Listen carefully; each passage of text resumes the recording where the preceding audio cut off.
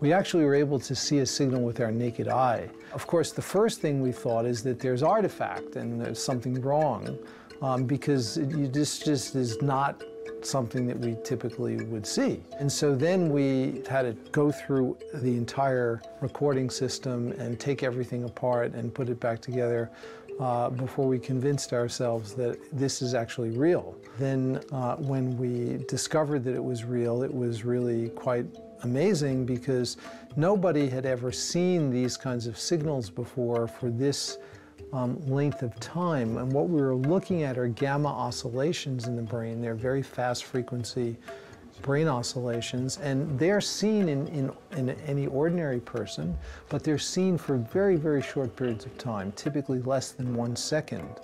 They also don't have such large amplitude.